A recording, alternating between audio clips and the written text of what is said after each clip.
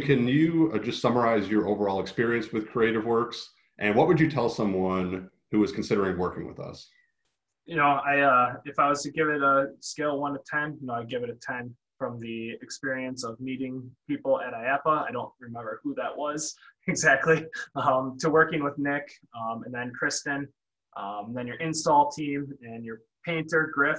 I mean, he is extremely talented. And he got in a fish tank and painted for us, just people that wanted the best for us. It wasn't just doing the job to make money. It was doing the job to make sure that we got the product that we wanted. And we were picky, and we threw a lot of twists and turns at you guys, and the accommodation to just say, okay, we can do that for you, or we can change that was the best part of it all.